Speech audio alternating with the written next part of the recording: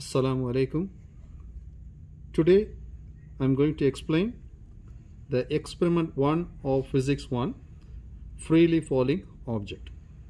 So what is the objective of today's experiment? This experiment objective is to find the acceleration due to gravity g value by using free falling body. Okay, so for our calculation of g we are going to use this equation. So the main equation will be given in your paper. By using this equation, you are going to find the value of g. So you have to rearrange. If you rearrange this equation, you will get g, which is equal to 2 multiplied by y divided by t square. So this y over t square, you have to draw the graph from the table. And the schematic diagram of the first experiment is given here. Let's see what are the components we are going to use in this experiment. We have a stand and we have a release clip, and in between this clip you have to fix the ball, and here you have two sensors. Sensor 1 will be here, sensor 2 will be here, and these two will be connected with a timer box. So when you take the ball, when you fix it here, and once you drop, the time from this point to this point will be calculated by the timer box. That means at certain specific height you have to fix the clamp, and from this point you have to drop the ball. At this height, how much time the ball will take to reach this point. Clear? So let's see the table.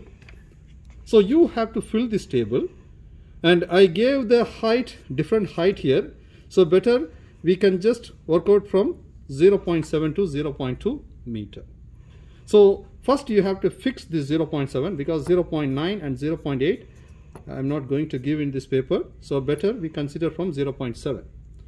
So first you have to fix 0.7 meter here, and then you have to find the time 1, time 2, time 3 from the timer box, and then you have to fill the table. So now what I am going to do, I am going to explain how to take the value of T1, T2, T3 for the height 0.7 meter. Let's see the apparatus here. So this is your apparatus, this is your stand, and we have a clip, and this is your releasing clip. If you just see, you have to fix this ball in between this clip, and here we have a sensor, and this will be connected with a landing pad or timing pad, and both are connected with a timer box. Clear? So in the timer box you have to give some program. So what program you are going to fix here? First you have to select the measurements. So what measurement today we are going to find? We are going to find the time. So if you press this red color button one time, you will get time mode, and then you have to choose the second button, which is blue in color, and here you have to select the stopwatch option. So 5 times you have to press. If you press 5 times, stopwatch will be appear here. You can see here, first time 1 gate, second time if you press fence, third time it is 2 gates, fourth time is the pendulum, fifth time is the stopwatch. So we have to use time and stopwatch. And the last button, the black color, you have to use for start as well as stop. If you press 1 time, you can see the star will appear on the screen. So when you press this time, first time, the star indicates the apparatus is ready to take the reading. So now what you have to do, once you fix the star, you have to take this ball and you have to fix in this releasing cap. So before that, the most important thing, it's a height. You can see what is our height? It is 0.7. So you have to take your meter scale and you have to fix the height from the pad to the center of the hole of the clip. You can see here there is one hole, so you have to fix the height from the pad to the hole.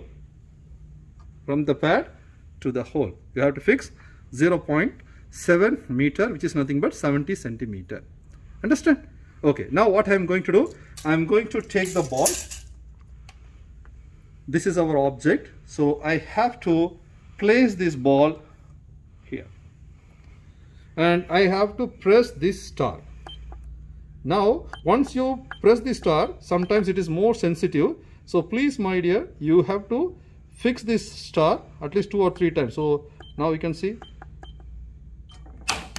So when I just drop the ball, the time is given as 0.4015. So now what you have to do, you can see this table. I drop the ball from 0.7 meter and the timer gives you the value of 0.4015. 0.4015. So this is our first trial. So I have to repeat the same trial twice the time, T2 and T3. So I am going to repeat another time, which is nothing but our T2. You can just have a look here. I fix the ball here. Again, I have to press the star and I have to drop. So now the time is wrong. I have to proceed one more time. I kept the ball. I press the star. I drop. Now you can see previously we got 0.4015. Now our time is very closer to that. So I am going to write this value. 0.3924. This is my second trial. You can see both are very closer to each other. That means 0.40, 0.39 is not a matter. Okay. So I have to repeat one more time, which is nothing but our T3.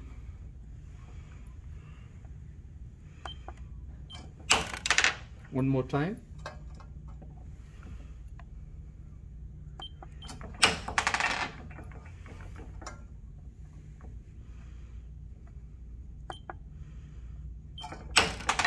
Is good value. You can see 0.3965. 0.3965. I'm going to write it here. Sorry, I have to write it in 0.7. So 0.4015, 0.3924, and the last value is 0.3965. 0.3965. Once you finish this, you have to take the average. How you can find the average? T1 plus T2 plus T3 divided by 3. You have to write the value here. Once you get this answer, you have to square this, write the value. Understand? So likewise, what you have to do? You have to change the height. So we finished the data for 0.7 meter, and once you complete for 0.7, you have to fix the stand to 0.6 meter. And you have to take 3 times reading for T1, T2, T3, and you have to take the average, you have to squaring. So likewise, you have to repeat this experiment for different height. Clear? Once you finish this table, you have to draw the graph. For what you are going to draw the graph? Y versus T square. That means Y will comes in your Y axis and T square will comes in your X axis. That means after you complete the table, all these Y value comes in your Y axis and all this T square value comes in your X axis. So you know how to draw the graph. You have to draw the graph and then you have to calculate the graph, the slope value from the graph. So generally the slope is y2 minus y1 over x2 minus x1, which is exactly equal to y over t square. So you have to draw the graph taking y value in y axis and its unit is meter, and then t square value in x axis, second square. Fix the point, connect the points with a straight line by using your ruler, calculate the slope. Okay, so now my slope is y over x. Am I right? Generally the formula for the slope is y2 minus y1 over x2 minus x1. In general it says y over x. So in y axis what we take? Y value. In x axis what we took?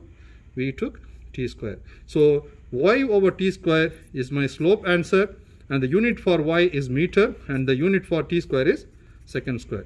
So you will get the slope value after you finish the slope value, because y over t square is our slope.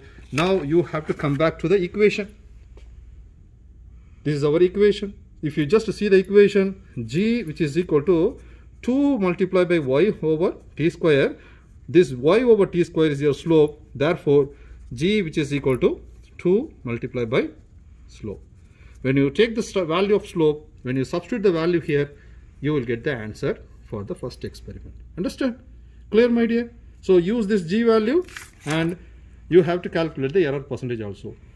The actual value of the G is 9.81, but you will get one value here after you substituting the slope value. So this is your experiment answer, and the actual value of the G value is 9.81. When you substitute the value here, you will get the error percentage. Generally, the error percentage is between 1 to 20%. Clear? So the error percentage between 1 to 20% is acceptable. Clear? So please, my dear, in this way you have to finish this experiment and you have to submit the paper through Blackboard. Thank you.